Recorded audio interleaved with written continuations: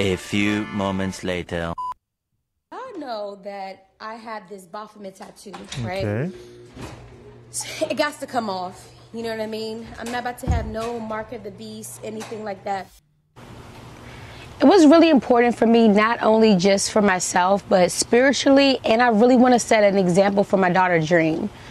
You know, I want to make sure that, you know, anything that I do, like I want to be a positive reflection on her life and the generations to come. Angela, was there a moment in particular where you said, you know, the things of this world are not fulfilling to me. You know, I need a higher purpose. Guys. Oh. Guys. Okay. So we have a person. Her name is Angela White. Actually, apparently, her stage name is Blac Chyna. And I must say this, that I think it's a great thing that she had changed, well, based on what is being portrayed online, that she has changed her life for the better and have decided to no longer live according to Satan, but according to God. That I'm very happy to hear. And of course, everyone who actually follows this channel called the Open Veil TV is also happy to hear that another person that was in the camp of Satan switched to the camp of God. That is always a great thing. Now, a lot of people, a lot of women sometimes have a change in their life because of their children. And this you're going to be watching is one of those women. Let's take a listen. Yes, honestly, for me, I was like, this is too much. It's time for a change. This is not really who I am. And something just came over me, like the Holy Spirit came over me, and I was like, you know what? I need to figure out what's my purpose in life. Like, why am I here? Like, and the way that I was living, I was like, you know what? I don't like the way that I'm living. So I had to make a change so I could start walking into my own truth. And I feel like for me, that's very important. Okay. There is something we have to talk about. And I'm not going to penalize her for saying this kind of thing because that's what she grew up believing all her life, that there is something as my truth, your truth, this person's truth, and that person's truth, instead of the truth. And so, because she's a newly baptized, a newly transformed woman, which is very great, like the Bible says, if any man be in Christ is a new creature, all things have passed away, behold, everything is made new. And so in her case, Blac Chyna, it is a great news that she had changed her life. But at the same time, I want people to know, in the biblical point of view, there is no such thing as you walking or living in your truth. You're either living according to the truth, or you're living according to the lie. For instance, in Isaiah chapter 8 verse 20, it says, actually, let me read from verse 17. It says, and I will wait upon the Lord, that he hideth his face from the house of Jacob, and I will look for him. Behold, I and the children whom the Lord hath given me are for signs and for wonders in Israel from the Lord of hosts, which dwelleth in Mount Zion. And when they shall say unto you, seek unto them that have familiar spirits, and unto wizards and peep, or that peep and that mutter, should not a people seek unto their God, for the living to the dead, to the law and to the testimony? If they speak not according to this word, it is because there is no light in them. Now, to the law and to the testimony basically means to the law and to the prophets. There's when Jesus was in the Mount of Transfiguration, two people came to him, Moses and Elijah, the law and the prophet. or in a sense, the law and the testimony. So even though Blac Chyna says, I need to walk into my own truth, we know that this is not conducive to the Word of God, because the Word of God teaches if they're not speaking according to the truth that God has given, then it is because there is no light in them. But at the same time, we have to be careful because she is a brand new baptized person, and we hope that from this day forward, she starts living according to her truth. But let's hope that that truth she calls her truth is what God is giving to her little by little, so that one day she can grow as a wonderful woman in Jesus' name. But let's move on. About to go to Vegas. To remove the tattoo. Yep. The reversals keep coming from Blac Chyna. Tattoo. I'm still on my healing journey. On Sunday, the model, who now goes by her birth name, Angela White, shared the process of getting this demonic tattoo removed from her hip. Y'all know that I had this Baphomet tattoo, right? It got to come off. You know what I mean? I'm not about to have no mark of the beast, anything like that. In the caption, Blac Chyna explains Baphomet's link to the occult and Satan, claiming the deity's goal is to create and spread chaos, abuse, and torment his victims. Yep. When I first got the tattoo, that is not what it meant to me. You know what I mean? And regardless of what it is, I just don't want anything negative or demonic on my body anymore. In the clip, Okay, so let's talk about this part, the Baphomet tattoo. Well, as you know, the Bible doesn't actually mention. I looked everywhere to see if I could find the word Baphomet, but I couldn't find the Bible. So, what does Baphomet mean? It's basically another term for Satan, with the head of an animal and the body of a human. For instance, Baphomet is not just a head of a goat. The head is a goat and then the body is human. Let's take for example other Baphomet synonyms, I should say.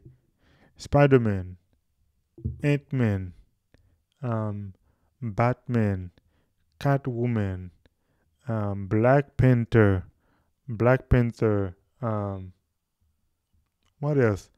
Any sort of movie where they are doing a man but also an animal, this is also considered Baphomet. It's not just the head of a goat and then the body of a human.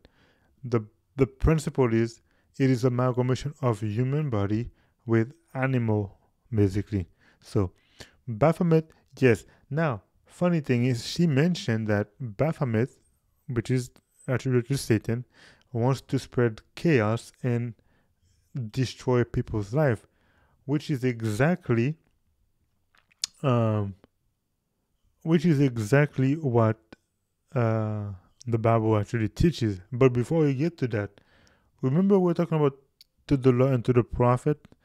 Well, when she said that the Holy Spirit came upon her and yada yada, don't forget, the Holy Spirit can only talk about what came from Jesus Christ and the Father. The Holy Spirit cannot say whatever he wants to say. The Holy Spirit only talks about what the Father and Jesus says. That's why in John chapter 14, verse number 26, Jesus said, "But the Comforter, or the Comforter, which is the Holy Spirit, whom the Father will send in my name, he shall teach you all things and bring all things to your remembrance whatsoever I have said unto you." So even the Holy Spirit doesn't speak his own truth. The Holy Spirit speaks according to what the Father and Jesus have said. Jesus, when he came, he wasn't speaking his own truth. He was speaking whatever the Father said. The Holy Spirit now comes and teaches whatever Jesus says. So now that she realizes that, wait a minute, now because she's brand new and baptized, so she's still thinking of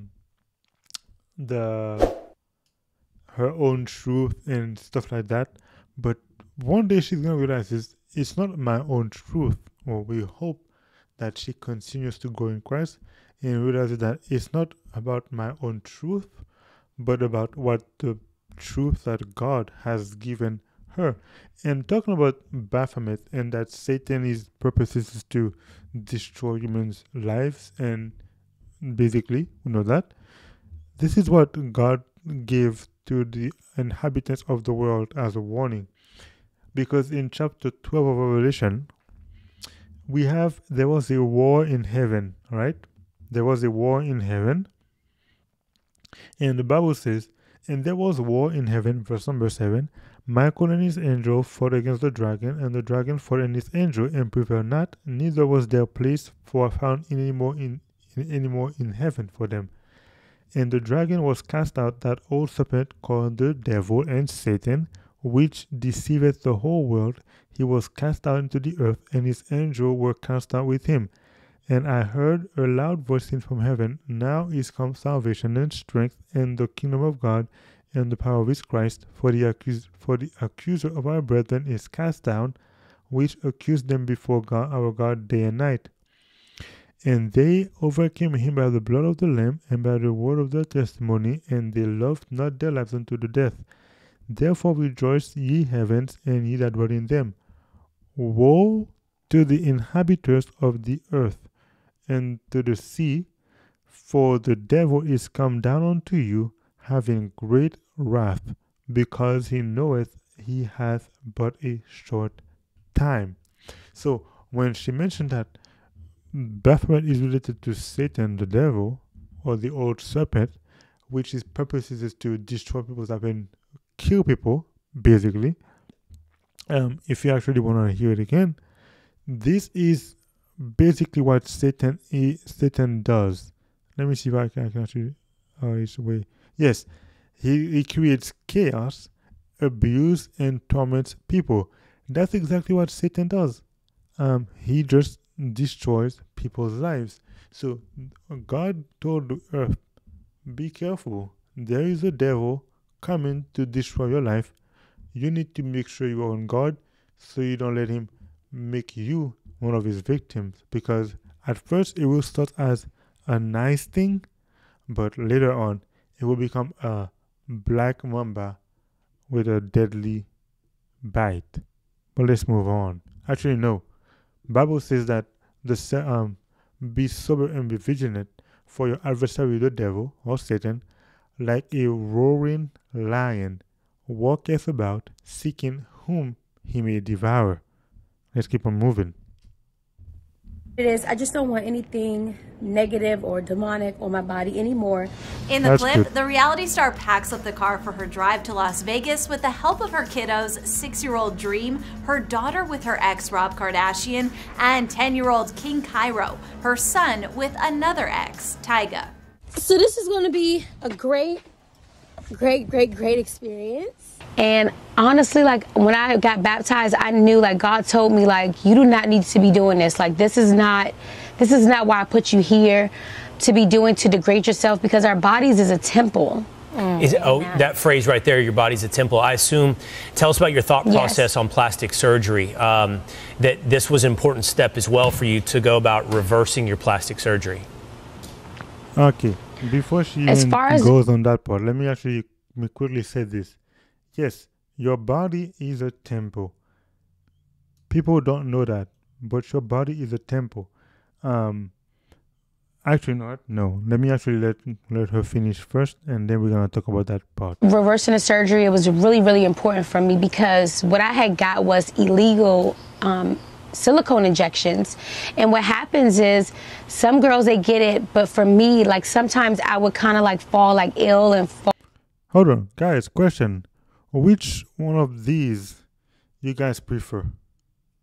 Oh, her. Do you want this one right here, or do you prefer this one over there? Think about it.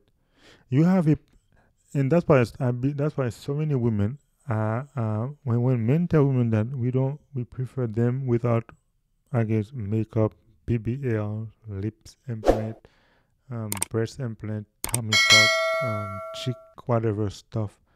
They think we are lying. They think that's what makes them attractive. That makes you ugly. Which one of you would want that kind of woman right here in the black or black? Or would you prefer the one right here? That's the woman without any fillers and implant and all that, versus that one over there with all those fillers and implant. Who's prettier? Who's prettier? So you see, ladies, do you see why that thing is unnecessary? It is, yeah, first of all, it's not attractive, and and actually can kill you if it's done wrong. But let's move on, Black. My bad, Angela White. Let's move on. All kind of sick from it, and the older that I get, I'm starting to realize like I want to be here for my kids. I want to have, my grandkids. I want to be running around. Like I want to just get this out of my body, because obviously it's going to, in the long term, make me sick. And speaking so quickly. Speaking of her exes, Blac Chyna is also getting rid of ink that links her to them, lasering off this Stevenson tattoo. It's Tyga's legal last name. Plus, this J-Tat, a tribute to her ex-boyfriend, YBN Almighty J. Whether if you have an unwanted name, something like that, do a few sessions, right?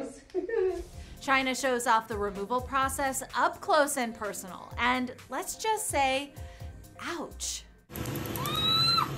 In the captions of her posts, Chyna wrote that she is releasing all negative energy that is holding her back, adding, "Thank you, God, for saving me." Okay, so I never understood why people actually put tattoos on their bodies. I know one guy told me that one time the reason why he had tattoos was because he wanted to look tough. But that doesn't make you tough at all. It makes you weak. It actually makes you weak. If you have to do such thing to look tough, then you have no idea what tough means. Personally, let's actually read this from the Bible. When it comes to tattoos, the Bible says in 1 Corinthians chapter 3, verse 16, "Know ye not that ye are the temple of God?" Remember that word she mentioned? The temple? Yes. "Know ye not that ye are the temple of God, and that the Spirit of God dwelleth in you? If any man," meaning men or women, like mankind, "defile the temple of God, him shall God destroy. For the temple of God is holy, which temple ye are. Let no man deceive himself. If any man among you seemeth to be wise in this world, let him become a fool, that he may be wise." Here is why God will destroy the person. It's not that God will destroy you physically, but by doing this, you are basically, God is like, "Oh, you don't want to listen to me? I'm going to remove myself from you and my protection." And that's how you actually get to destroy yourself. But of course, at the end of time, when God comes the second time or the third time, when he's going to wipe out sin and wickedness, you are going to go with it. But your body is a temple. And the temple means you can either inhabit God's spirit or Satan's spirit. It's whichever one you want to choose. Number 2, 1 Corinthians chapter 6, verse number 19 and 20. Actually, verse 18 first. It says, "Flee fornication. Every sin that a man doeth is without the body, but he that committeth fornication sinneth against his own body."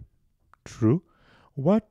Know ye not that your body is the temple of the Holy Spirit that is in you, which ye have of God, and you are not your own? For ye are bought with a great price.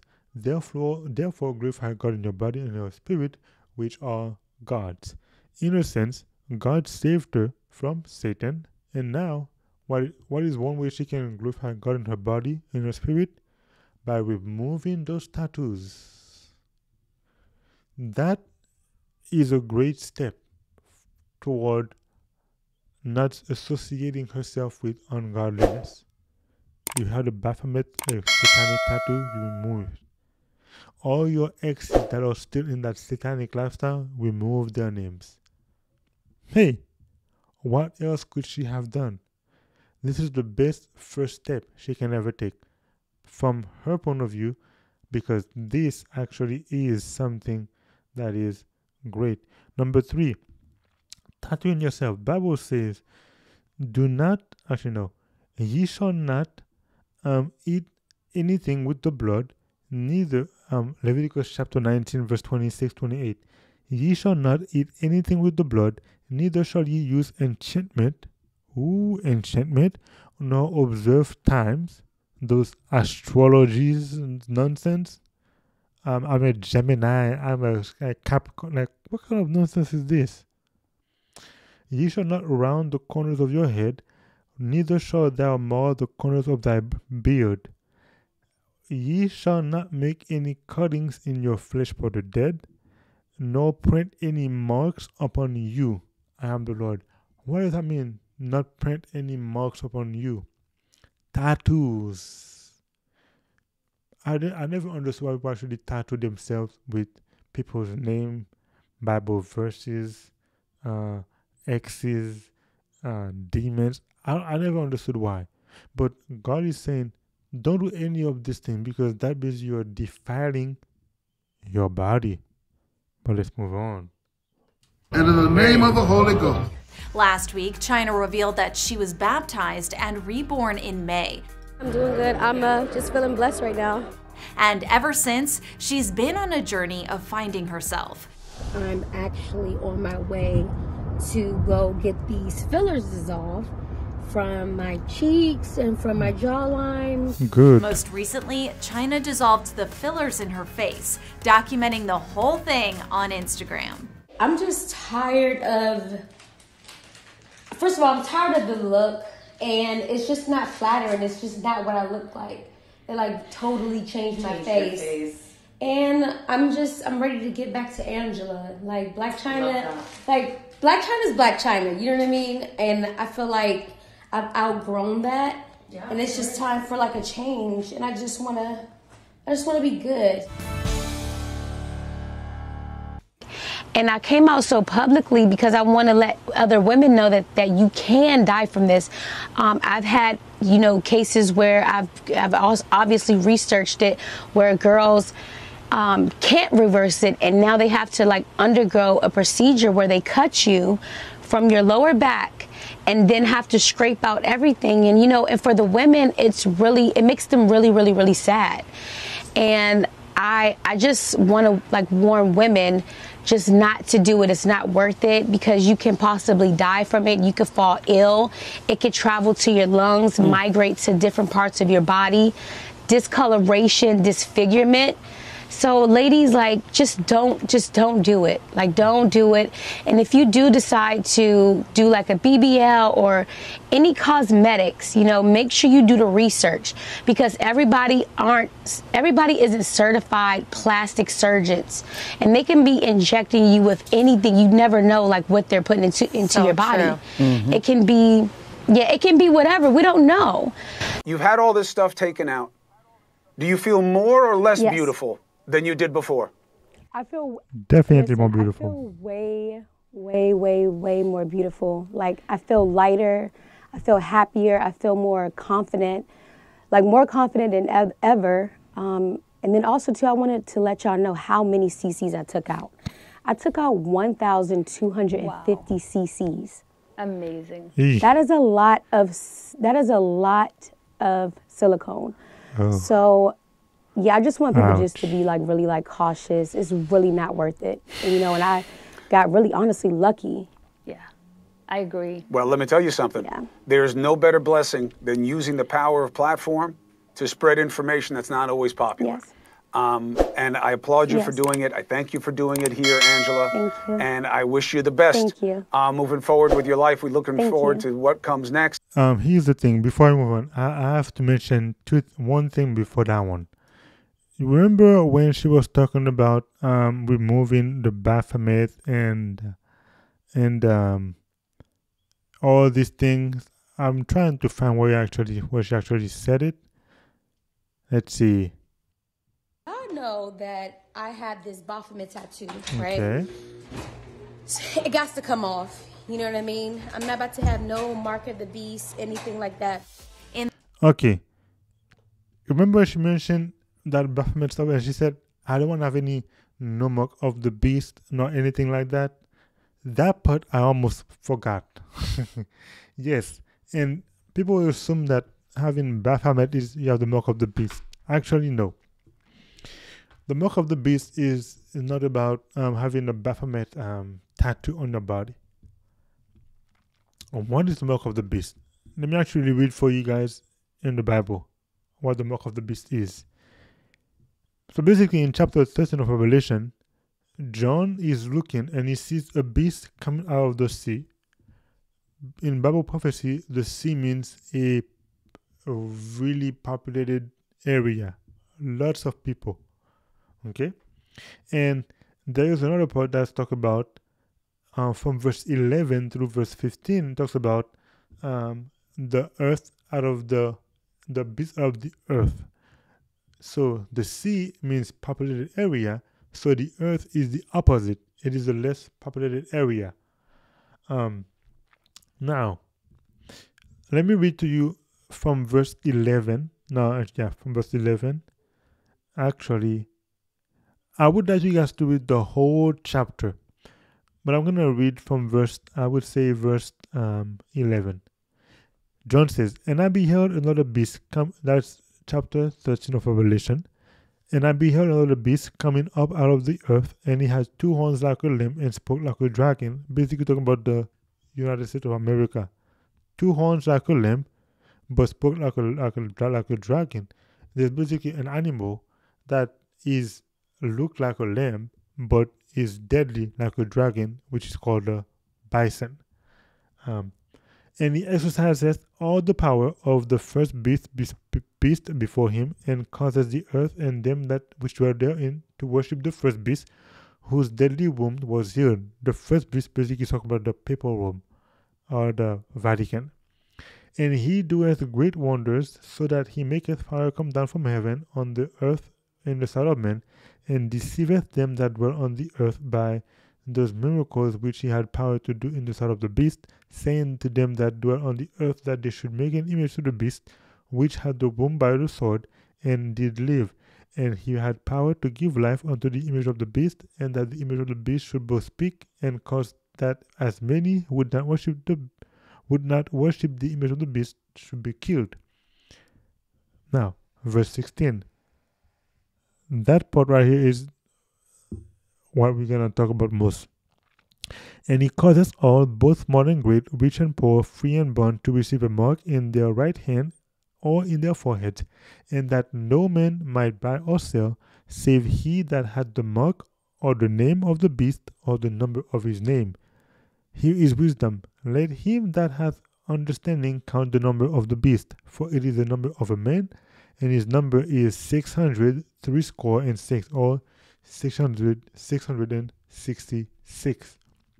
Now, what is the mark of the beast?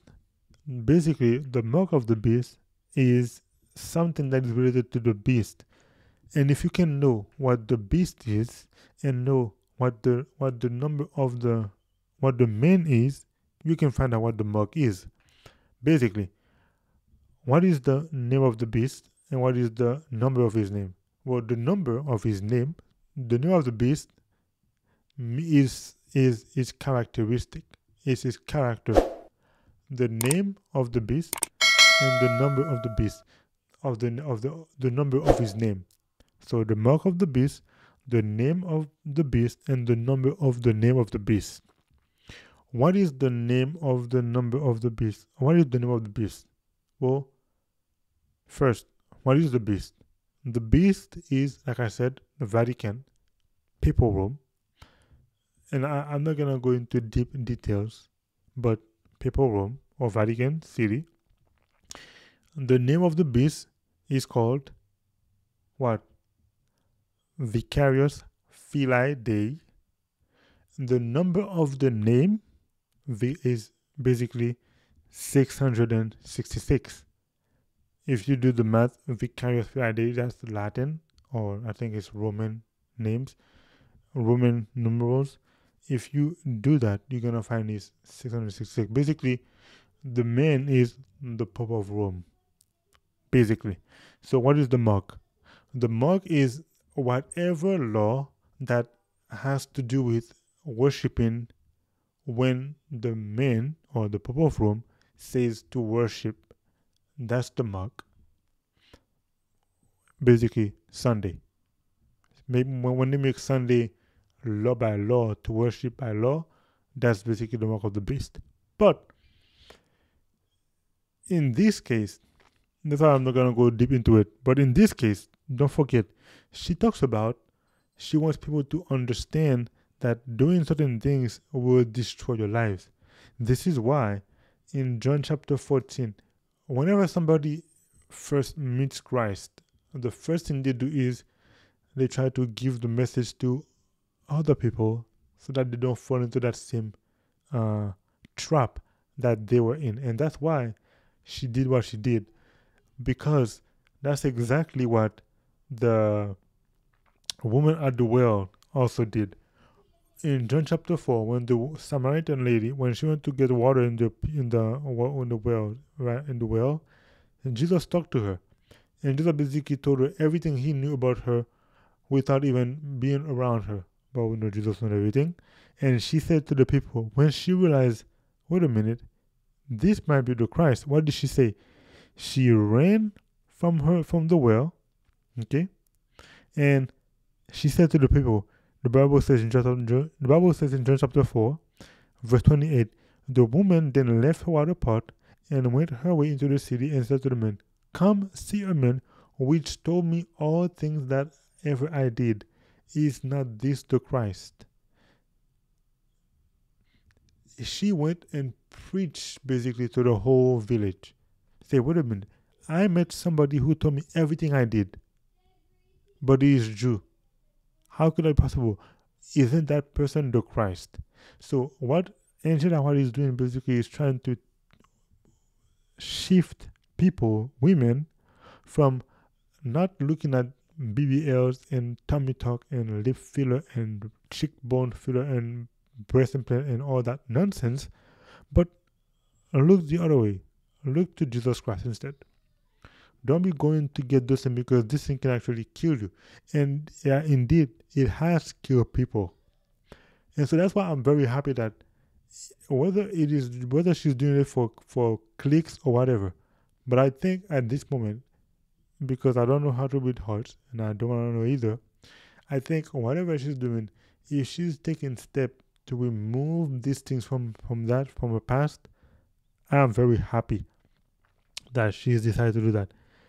Being baptized for the first time, maybe, and being a new creature, and then trying to remove all those satanic things from her, that's a good step forward, because that actually shows possibly she really wants to no longer be associated with the devil and his work. Guys, that was basically my take on that in biblical sense, and I hope you guys enjoyed the video. If you did, give it a thumbs up, and don't forget to hit that subscribe button on your way out. Again, it was the Open Veil TV. I will see you guys again. Until then, food for thought.